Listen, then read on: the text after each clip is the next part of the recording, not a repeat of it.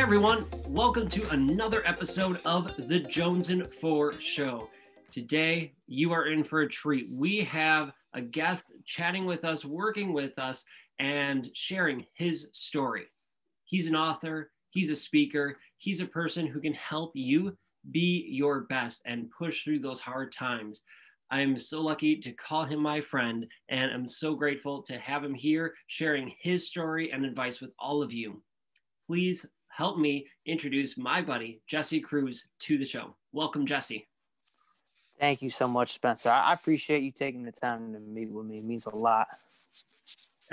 Likewise, brother. You have been here for me, supporting me, and I'm just so grateful to be helping you and share your story.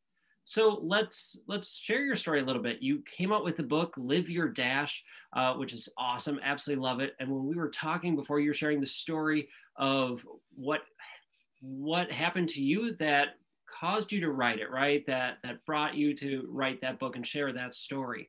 So let's hear your story. Share it with our viewers and listeners. What brought you to the point where you are today? Right. So years ago, I was a single parent, and my wife at the time, she was a single parent as well. And we had met each other, and we both had daughters at the time. And, we met each other at the park and eventually got married. And from that, we said we wanted to have a child together. We both had a child from a previous relationship, and we wanted to have a child together. And so we had been trying for a while, and then so for years, and then finally it happened. And we're like, oh my gosh, she's. My wife told me she's expecting. When she told me that, I was like, oh my gosh, this is amazing, and it was one of the best days ever. And so we all celebrated as a family because we all wanted another child in the family, and and then everything was going as planned. We found out we were going to have a girl. And so we were excited about having 3 girls, a true girl dad, you know what I mean? So going to have another girl. And all of a sudden things changed drastically. She had to go to the emergency room multiple times, and a lot of pain, but they kept sending her home. And I was like, what's going on? You keep saying you have pain, but they keep sending you home. She's like, I don't know. They're not doing nothing. And then she went back, and then like the 3rd or 4th time she went back, they're like, you're going into labor right now. And we're like, oh my gosh, like it's January at this time, and our baby isn't due until May. Oh my gosh. But we're going in labor right now, and we need to rush you to an emergency hospital that has more a bigger setting, so they have more resources and more doctors and better care.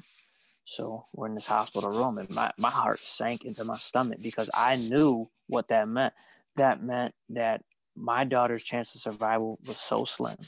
Mm-hmm. Because when you're 4 months premature, you usually are not born alive. You're just not. And as we're on our way to the hospital, we're praying and we're crying and we're just believing for a miracle. Could our daughter be born so early? We believe that she can. And so they call for an ambulance immediately. We get in, and it's about a 45 to 55 minute drive to the hospital. And we get in there, and I never had seen any medical staff move this fast. Like, soon as they rolled her into the room, they asked us a question. They said, do you want to have this child naturally or cesarean section? And I was like, well, what are the odds? Which is the safest route? And they said, well, if she's born naturally, she has a 20%, or she has a 15% chance of survival. And I was like, oh my gosh. So she only has a 15% chance of being born alive. Right. And I was like, oh my God. And I said, okay, well, what about the C-section? So I was expecting like high odds, like 20% at best. Me and my wife looked at each other. We're like, we're going to hang our faith on that 5%. That 20, a 5% difference between that 15 and 20, we're going to take that 5 extra percent, Right. So we took that, so we're going to go with 20%. And literally, as soon as I said let's do 20%. Let's do the C-section. Before I could even finish the sentence, they had rolled my wife out of the room, like instantly. And I went to basically go chase them down, and they said, you can't come in. And I was like, what? You know, I was a promise to myself I'd always going to be there for my kids when they were born. I want to be right there. I couldn't this time. And that crushed me. I couldn't be there for my wife. I couldn't be there for my child. So I'm just devastated. Like, I'm crushed. My whole dreams, I feel like they're coming to an end, you know? And I don't know what's going to happen. And so I'm just in the room, and, you know, I had my mom, she prayed for me because I'm like, I'm so desperate. I just need help. And I'm basically having a mental breakdown in the room. I was like my first panic attack I ever had. Like I was hyperventilating. I couldn't breathe. I couldn't even talk. Like I was out of breath, but I wasn't even moving. So I had a complete panic attack and meltdown. And then, you know, as she prayed for me, she's praying, and I'm just, as she's praying, I'm starting to feel better. I'm starting to feel that encouragement, you know, and that energy and that peace is starting to overcome my body. And I'm just like, I'm starting to feel better.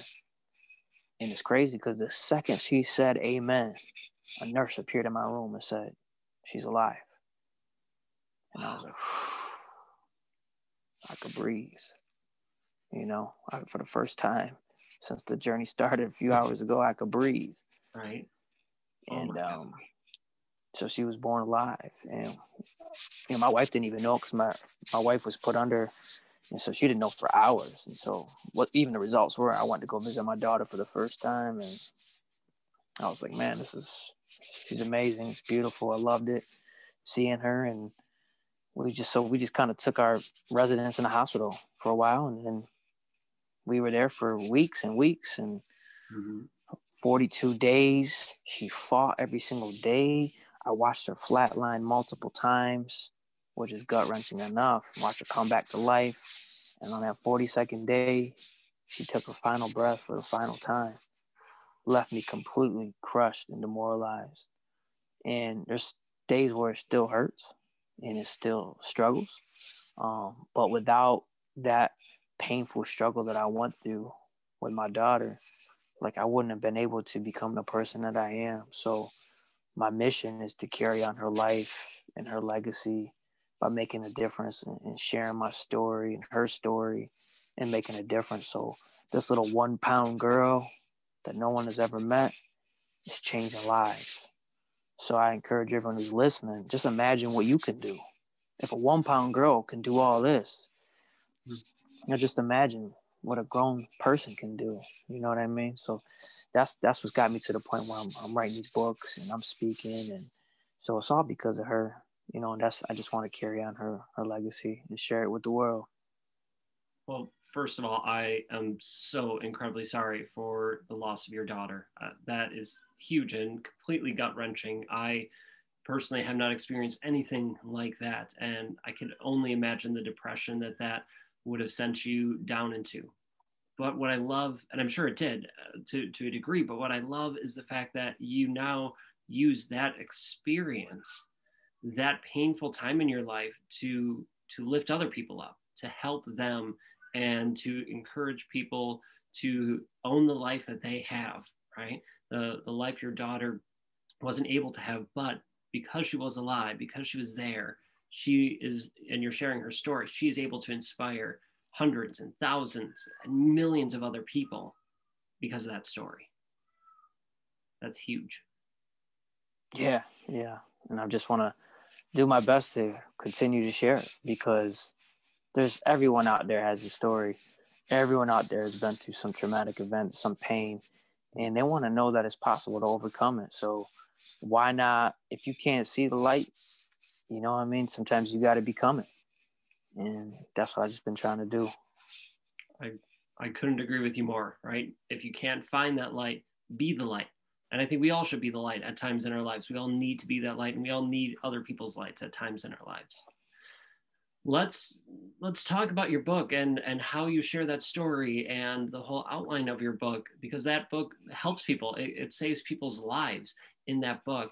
So why don't you walk us through that? But real quick, I just noticed when you're talking, your microphone's rubbing against your collar, And so I hear you talking, and every time you move your head, it moves. So I just want to make sure we hear you clearly and hear your story and all that. So thank you. So let's hear about your book and how you outline your journey of the steps in there, and any stories you'd like to share about writing it or anything really. Absolutely. So shortly after her passing, I just knew I had a lot of feelings within me I needed to get out, and I didn't know how to do it. So I figured writing would be the best way to express myself.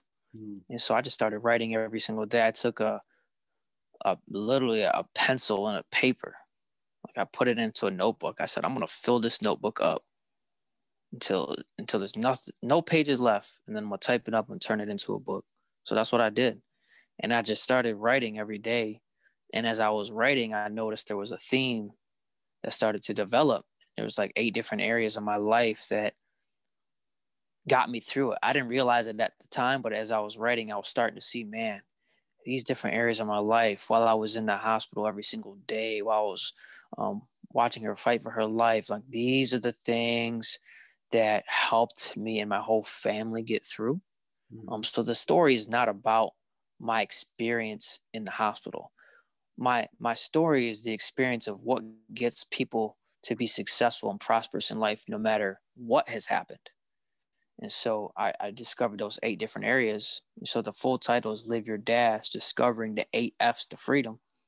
And all these different areas all started with the letter F, you know, things such as like family and friendship and finance and fitness and faith and forgiveness and focus.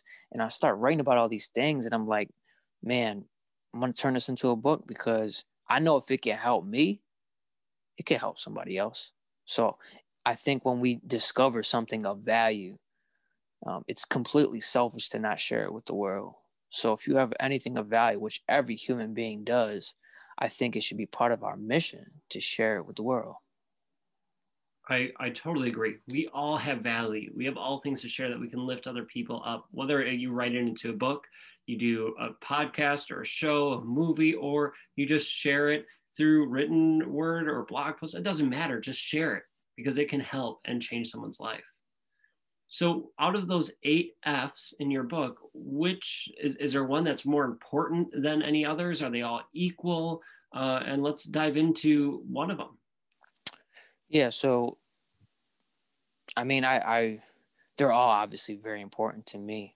But I'll go with the first chapter, because the first chapter to me is what is able to guide our lives, and which is our focus. So what we think about, our thoughts, you know what I mean? So if you don't got your thoughts right, you can't have your life right, because your best action is only based on your best thought, and your worst action is rooted in your worst thoughts. So your actions will never be better than any of your thoughts. So that's why it's so important to think intentionally and on purpose in your life. And I use the quote in my book is that your life is always moving in the direction of your strongest thoughts, for good or for bad. So if we want to have a better life, then we need to think better thoughts. So to me, focus is so important. And that's why I started the book off intentionally with that chapter, because during the time I was going through, like, am I going to focus forever on the pain? And there was a season where I did. Like, all I thought about was my suffering, my pain, my anguish, my heartbreak. And if I continued down that path for the rest of my life, I wouldn't be here right now. But I had to make a decision that I had to choose to heal. And I started with my thinking, you know what I mean? And so that's why, to me, our focus is so important. We need to guard our thoughts and protect our joy at all costs. And it all starts with how we think. I love that. Start with that focus, right? Focusing on your thoughts, the good thoughts, the bad thoughts, because they make all the difference in the world. As you said, right? Your actions are based originally in your thought, and it goes as far as them. So how can we improve our thought? How can we improve our focus? What strategies do you suggest we do? Mm-hmm. So for me, what's helped me tremendously is gratitude. So anytime I'm expressing gratitude, I'm able to understand the blessings I have in my life. And once you have an attitude of gratitude, your whole perspective changes. So you're not going to meet a person who's full of gratitude and misery at the same time. You just can't do it. Those are two opposites. So for people who are all over the place, and I'm known to be scatterbrained, and so when I have that gratitude, it aligns my values and my priorities together with my thoughts and actions. So when I'm thinking about all the people, all the things, all my experiences that I am thankful for, it puts everything into the right perspective and reminds me of what's most important. If I'm spending my energy focusing on things that aren't going to matter a year, 5 years, 10 years from now, I'm wasting my energy on them right now. And therefore, I'm allowing people and things and situations that aren't my priority to rob me of that peace. So for me, it's having that gratitude list, speaking it out loud, and then telling people about it. Because once you're able to say thank you, your whole focus will shift immediately. Those negative, toxic thoughts can no longer take residence in your mind, because your mind is so focused on the things that you've been blessed with, not the things you've been cursed with. Because when you go to an attitude of gratitude, even the things that you thought were cursing you are actually preparing you for greatness.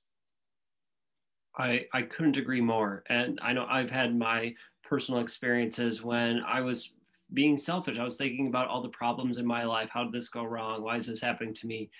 And then when I switched to having that attitude of gratitude, I was looking for the positives. It shifted everything all of a sudden. And it was almost like a shining light moment where I go, oh my gosh, no, this was a blessing. I saw this, and now I can learn and grow and be better because of this, or I'm grateful for this happening in my life. Now, not all of them are, turning on the light switch, all of a sudden it changes. Some of them you have to work on, but at least has been my experience. But once you have that attitude of gratitude, it changes the world and the way you think and perceive everything. Hey, I'm really sorry to butt in like this, but I know you're gonna love this, and I'm too excited to not share it with you right now. And that is Spencer's Energy Hub. Yeah, that's right, Spencer's Energy Hub. It is a community. It's the Jonesin 4 community. You're listening to the Jonesin 4 show or watching it, right? And now there's a community designed for you to have success. We want you to live your life to the max, and we can help you. We can help you do that through the tips, techniques, and strategies we share in this show, but also within this Energy Hub. So what is it? Well, it is a membership crew that's a family, right? We are a community who are there to support you, be in your corner when times get tough and when times are awesome. But there's more. You get weekly trainings. You get help, strategies, and ways to help you actually implement what you learn to have success so you can live your life to the max. Oh, and there's monthly interviews with experts and masters in their field sharing their knowledge with all of you so you can really take it, implement it, and have success in your life and go up that mountain faster and better than you could have before. You're here now, which is awesome. Now, take it to the next level and join us at Spencer's Energy Hub. Go there and find out what it all entails and all that, and sign up to join. Just go to spencersenergyhub.com or spencermjones.com. You can find it there and click on it and make sure you check it out and join us in the hub. Can't wait to see you inside. So how do you track your gratitudes? What strategies would you say for being more grateful in our lives? Do you have any specific tips or strategies that work for you? Yeah, well, so I actually made a list. I made a list of, that's a sheet. I hand wrote it in, and it's 3 different categories. One says people, one says things, and the last category says other. And so what I did was I spent a few minutes filling up as many names as I could. And I think I gave myself like 5 to 10 minutes in each category. And I literally wrote down every single person I could think of who I was thankful for. I wrote them all down. And then I went over to the next category, wrote all the things that I've been blessed to have in my life that I'm thankful for. And then it got to the category of other. And what I was learning about an other is obviously it's not things or it's people, but it's more like feelings and emotions such as generosity or love or kindness or creativity and knowledge and wisdom. So it's things like that I'm thankful to have experienced in my life. And so when you take the time to write down people, things, and other, and you write it all down and you read it daily. So I read it daily, multiple times per day. Anytime I'm ever in a funk, no matter what's going on, if I take out my gratitude sheet and I just read it, everything changes. My complete mood. I could have had the worst day ever. And if I start to read that, something changes within my spirit. And so that's why gratitude, it's one of the most powerful things that we can do. So I think having a gratitude list and having it with you, whether you're typing it in a phone or a computer or handwriting a piece of paper, but have access to it throughout your day and just open it up when you're having a challenging time throughout your day. And I guarantee that'll help your mood and help you be a better leader, help you be better in your relationships. It'll help you in every area of your life. I love that. And I have something similar to that I follow for my gratitudes, but I love your idea of making this massive list, and you can continue adding to it and then just reviewing it throughout the day. Anytime you're in a funk, I'm going to take that up. So thank you so much for that suggestion. Absolutely love it. We have time for one more F of your book, if you'd like to share it, that can really help people take hold of life and live it to the max. Mm-hmm. So for me, the foundation of my life is my faith. And no matter what people believe in, whether they claim to have a faith or have no faith at all, every human being has faith. It's just what you put your faith in. Right. That's what people don't realize. Everyone has obviously different beliefs of their, whether it's religious beliefs or spiritual beliefs or whatever they may believe in. But for me, my faith is what kept me going. My faith is what got me through the worst tragedy of my life, because my faith has allowed me to take that crisis and turn it into a ministry to bless and encourage other people. And I truly believe that's how God works. Like, God loves his people so much that he doesn't remove the fire from our path. He loves us so much, he'll join us in it. So we don't have to do it alone. He never promised a perfect life. He never promised an easy life. He didn't promise us a fair life. He never said any of that. But what I have learned is that the promise is that he will always be there, even when we don't feel him, even when life is terrible. And so for me, my faith is what got me through. And if I didn't have that, man, I'm amazed when I see people who are able to go through life without it, like without acknowledging that they have some sort of faith. But for me, I mean, that's something I make a consistent acknowledgement towards, you know what I mean? And gratitude is, to me, is a form of that faith, because you're expressing good, you're expressing positivity. And, and I'm just so thankful to have that relationship, because to me, it's a relationship. And when you have a quality relationship, that prepares you for a quality life. And so my relationship with God is one built on love. And when you have that kind of love in your life, then there's really nothing that can stop you. I love that. I personally think faith is a huge aspect of our lives, whether it's a faith in a religion and a God of a religion, or more of a spirituality, or anything. It's just having that larger purpose, knowing that there's more to life than just you and yourself. It could be you impacting other people's lives, and that's your larger purpose, or doing whatever, or having a God that walks with you. Right? I'm not here to judge you. I'm not going to pass judgment on you with whatever you all believe, but having some kind of faith is huge. And I have heard from hundreds of people who have had tough times where God has helped them get through it, right? They have been there by their side. As you said, he doesn't promise an easy life or fair life.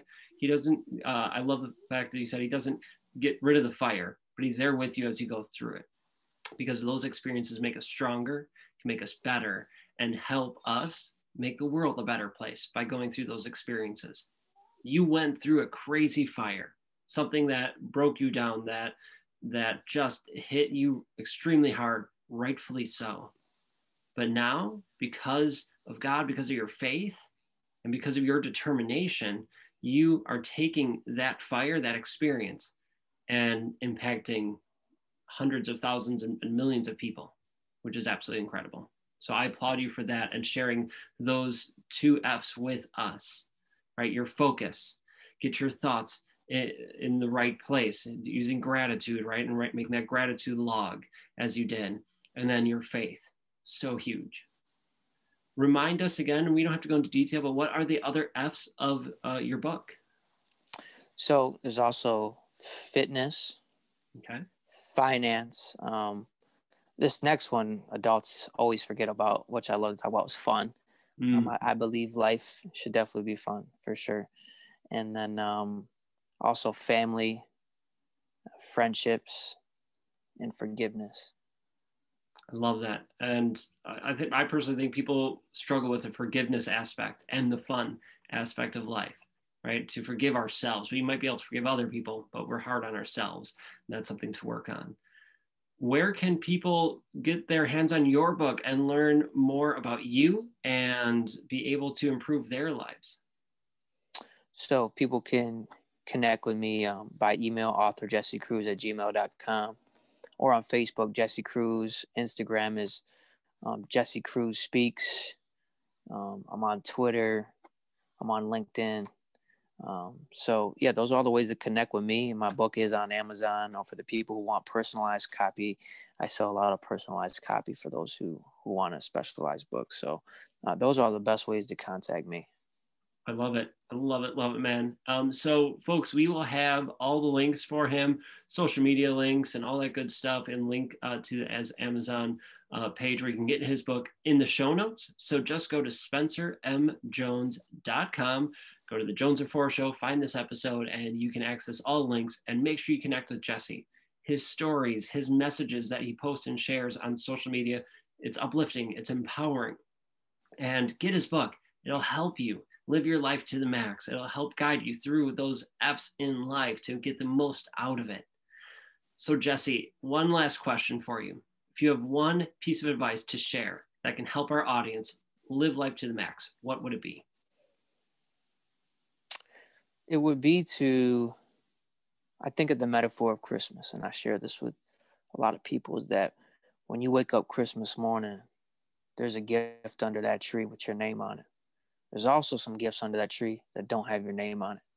And if you take the time to open up gifts that don't have your name on it, it's not going to make sense. So sometimes people are so caught up in somebody else's gift and what they got, they can't focus on the gifts they've been given. So my suggestion is that since we all are gifted, is to find your gift, you open it up, and you use it to the best of your ability. And once you're working within your gift, it's going to give the whole world a reason to celebrate. It's going to give the whole world an opportunity to be encouraged and to spread hope. So find your gift that has your name on it, open it up, use it, and then share it with the world, because gifts are meant to be given. So give your gift away. What a perfect way to end it, to end this episode. Thank you so much for your time, your advice, and sharing your story with us. It is so impactful and so meaningful that I mean, it moves me, and I can't imagine who it wouldn't move to take control of our life, to find our gifts and share them with the world. Thank you so much, Jesse, for joining us. Thank you, Spencer. If you like this episode, everyone, let us know. Take a screenshot of it, post it on social media, tag Jesse and me in it, and don't forget to hit like and subscribe. Thank you so much, everyone, and until next time, we will catch you all later.